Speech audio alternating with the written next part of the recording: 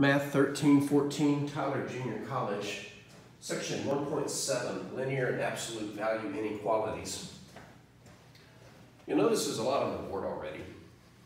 Before we get into inequalities and how to solve them, we need to discuss inequalities, number lines, and intervals. Now, what do I mean by an interval? Well, loosely speaking, an interval is a description of a portion of the number line from left to right. So you always describe it from left to right. And one thing I want to establish up front is we will be using two different symbols to surround our interval, one on the left and one on the right. The symbols will either be parentheses or brackets. We'll use parentheses whenever we do not want to include the number on the end of the interval. That'll make a little more sense in just a moment. And we'll use brackets whenever we do want to include a number on either end of an interval. And just as a note, negative infinity and positive infinity will always use parentheses. You'll notice on the board, I've already got a table set up with 3 columns. One with an inequality in each row. One with a number line that's already set up but not shaded in yet. And then the third column will be our interval. I'm going to assume that you remember the symbols greater than and less than, and greater than or equal to, and less than or equal to. For the first inequality where we have x is greater than 3, how would you draw a number line for that? Well, where on the number line are the numbers greater than 3? To the left of 3 or to the right of 3? The numbers greater than 3 are to the right of 3. So I would shade in the portion of the number line to the right of 3. Now before I get to the 3, I'm going to stop right in front of it, because on the boundary, the beginning of the shaded portion, we have to decide whether or not 3 is part of this inequality or not, and what symbol do we use to represent it, whether it's a part of the inequality or not. Since this quality says x is greater than 3, as opposed to x is greater than or equal to 3, the first inequality does not allow x to equal 3. Think about it. If I put a 3 here and said 3 was greater than 3, that's not true. So 3 is not part of this inequality, which means on the number line, we need a symbol at the 3 to say you are not included.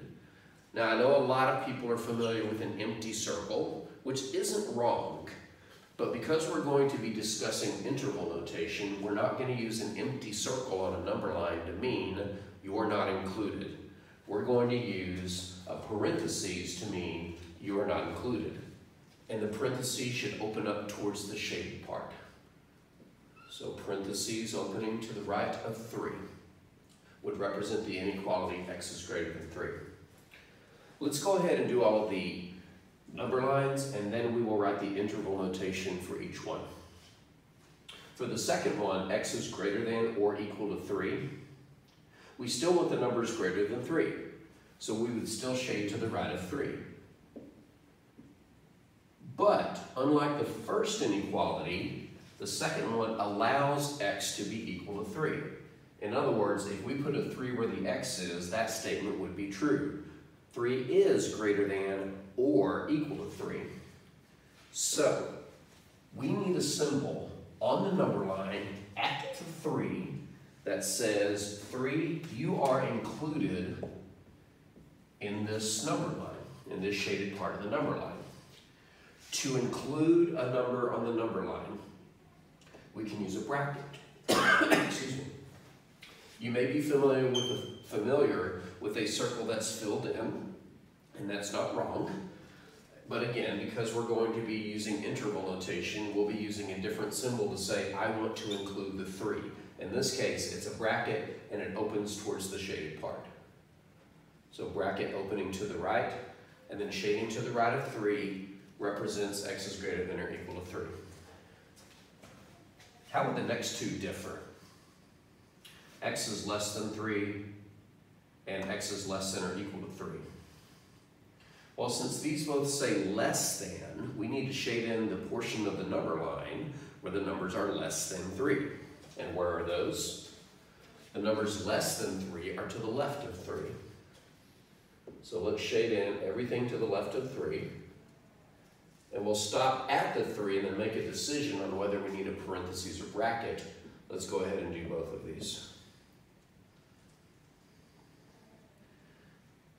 Which one will get a bracket? Well, that depends. Which one includes 3 as part of its solution? Answer, this one, since it says x is less than or equal to. So we would use a bracket, but this time it would open to the left since it has to open towards the shaded part. And on the one above it, x is less than 3, since this does not include the number 3, we need a parentheses on the number line at 3, opening towards the left, towards the shaded part. Just remember, if it says or equal to, you will use a bracket. Otherwise, you will use a parentheses. There's a visual gimmick to help you remember that. If you see a little straight line on the bottom of this symbol, you should see a little straight line on the bottom of this symbol, if it helps. Now, the last 4 inequalities are a little bit different. These are known as compound inequalities, meaning more than one inequality. For example, the first one says -3 is less than x, which is less than 3. So really, this is 2 inequalities. -3 is less than x, and x is less than 3. So what do we shade? Well, I know what x is less than 3 is. Those are the numbers to the left of 3.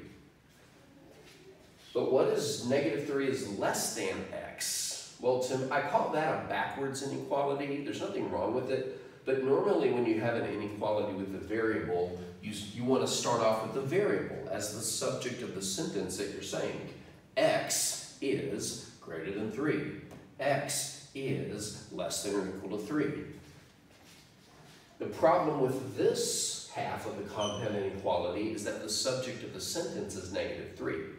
-3 is less than x. How can I say an equivalent statement if x is the subject? Well, if -3 is less than x, then that means that x is greater than -3. What that means is, since x is greater than -3, we want the portion of the number line to the right of -3, but at the same time, to the left of +3. So which portion of the number line is simultaneously to the right of -3, but to the left of +3? The portion in between them. And we have to decide on the end points, boundaries if you will, whether to use brackets or parentheses. But since both of these say less than, and neither say less than or equal to, then neither the 3 nor -3 are included, and therefore both of them will have parentheses opening towards the shaded portion. The last 3 are going to be pretty easy, because the x is still between -3 and 3. So on all of these, we are going to shade between -3 and 3. The only difference is what symbols we're going to use on the 3 and what symbols we're going to use on the -3. On this one, both of the inequalities say or equal to, which means we want to include both the -3 and the 3, which means both of them get brackets. The -3 gets a bracket opening towards the right, and the 3 gets a bracket opening towards the left. You always open the bracket of parentheses towards the shaded part. But on the last 2, we have a mixture. On the second to last one, which number will get a bracket, the -3 or the 3? Since the second inequality is less than or equal to, then we want to include the 3, which means the 3 will have a bracket opening towards the left. But we don't want to include the -3, so that will be a parentheses opening towards the right. And in the last one, it's the exact opposite. Because it starts out, -3 is less than or equal to x, we want to include the -3, So bracket on the negative 3 opening to the right. But since it says x is less than 3, we don't want to include the 3. Parentheses on the 3 opening to the left. Drawing the number line for an inequality is pretty straightforward. It's usually a decision of shade left or right or in between. And do I use a bracket or do I use a parentheses? But how do you write the interval for each of these? Intervals are really easy to write if you have a number line to refer to. That being said, you don't need a number line to write an interval, it just helps. To describe what's shaded in on a number line, you simply start by writing where it begins. For example, on the top one, from left to right, the shading begins at 3. Let's use a different colored marker. I was watching videos from the previous series and realized that the green marker wasn't showing up too well. So on the first number line, the shaded portion starts at 3. And then you put a comma, and then you put where it ends. Well, this one doesn't technically end, it goes forever. So how can we say that it goes forever? We can use the infinity symbol. It's almost as if you're saying infinity is at the end of the right end of the number line. It's not, because it's not a destination, it's a journey. You can't get to infinity, you can just keep moving closer towards it. So this shaded portion of the number line begins at 3 and ends at infinity. But there's more to an interval. We also have to put symbols indicating whether or not those values are included. And it's the same symbols we used on the number line. Since we're not including the 3, we would put a parenthesis in front of it. As far as infinity goes, you can't ever get there, so it's impossible to include it. Therefore, it always gets a parenthesis. Negative infinity and infinity always use parentheses. So the interval for x is greater than 3 is parentheses 3, comma, infinity, parentheses. I would only have to make one change for the next number line's interval. Do you know what it is?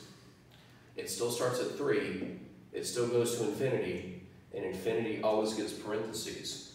But I'm including the 3, so it gets a bracket. What about the third one?